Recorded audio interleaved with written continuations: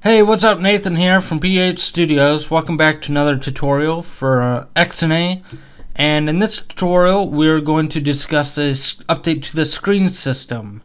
Many people have been requesting that we update the screen system to have a transition animation between when we activate the submenu and deactivate the submenu. So when we're going back to the parent screen. So I've updated the sample, the coding, the basic screen system DLL. I've updated those to have this functionality, and this video will show you how to use that functionality. Okay, so just like before, if you want to create a menu screen, you have to create a derivative of the menu screen class, and something useful.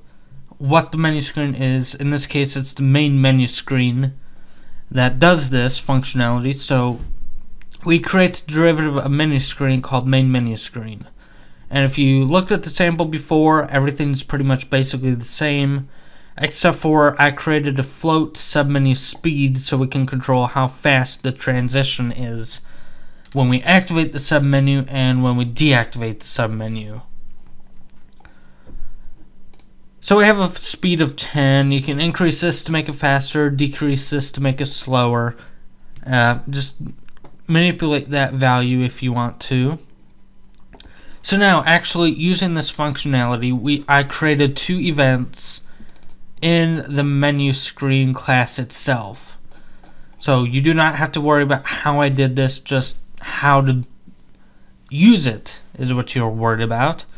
Just create these two events, OnSubmenu and OnRestore. Just add a new event handler to those and use whatever method you want. In this case, I called mine main menu screen underscore OnSubmenu and OnRestore.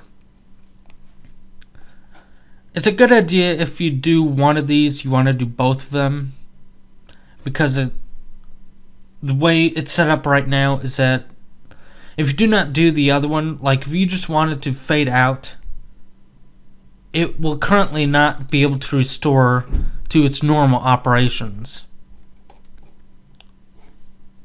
So if you do one of them at this current time, I will be trying to think of ways to make this as automatic as possible.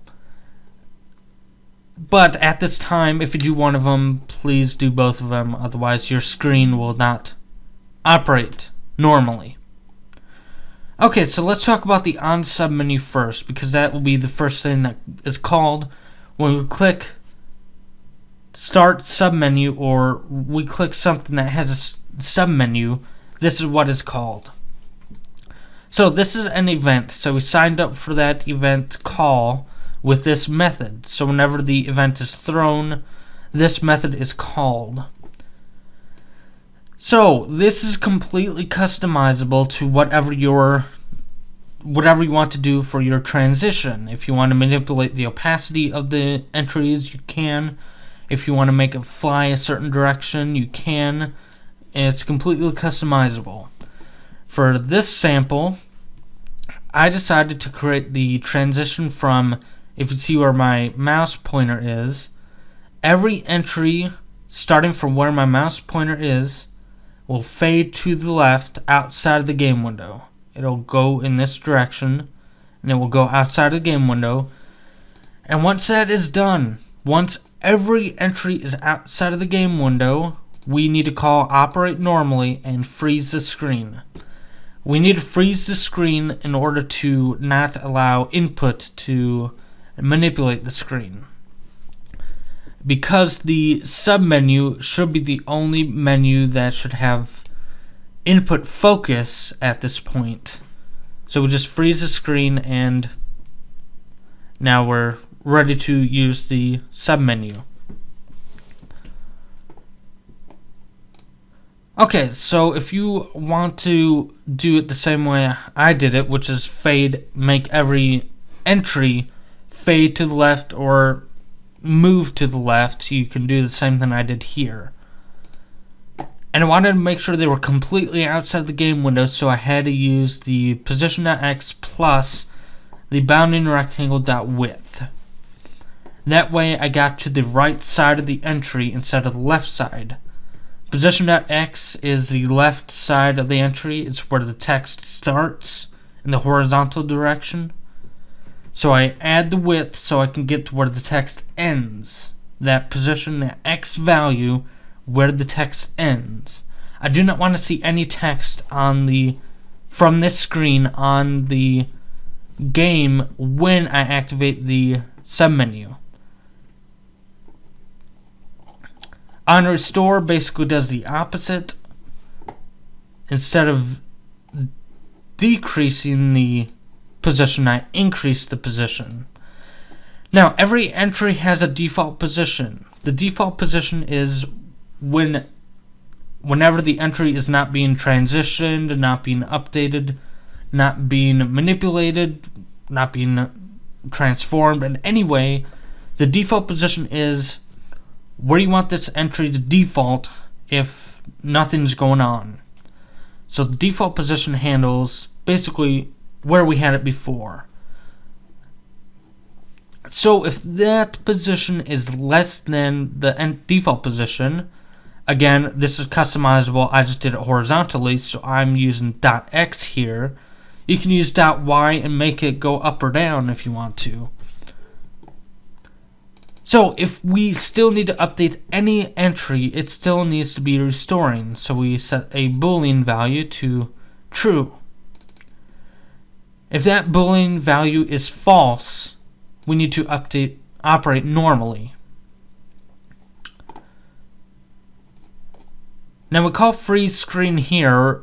When we do OnRestore, we need to activate the screen again. Okay, so now let's look at the end result.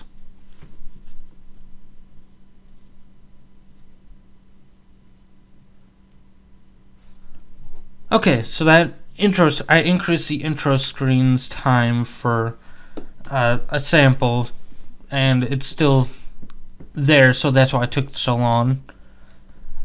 Okay, so now we have the main menu screen. So now let's look at the submenu entry.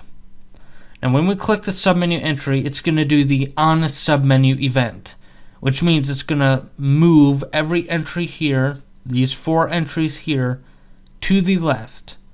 It's going to move every entry to the left.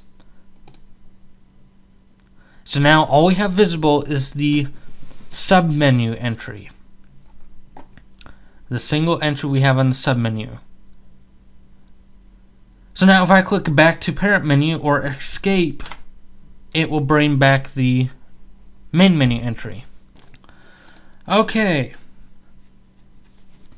So that's pretty much it on how to use that event, those 2 events. And for right now, use both of them. If you use one of them, use both of them. And we'll think of a way to make this as automated as possible. But anyway, those that requested this sort of feature, I hope you enjoy it, and I hope you get some use out of it. And if you can think of any cool animations, let me know. It'll be nice to see what people come up with on the animations. And you'll have access to this download in the description, as well as the SVN repositories. Alright, so that's it for this tutorial. We still have a lot of tutorials to do this weekend. So there will be 3 more tonight, 2 Photoshop, and 1 XNA tutorial. I hope to see you next time.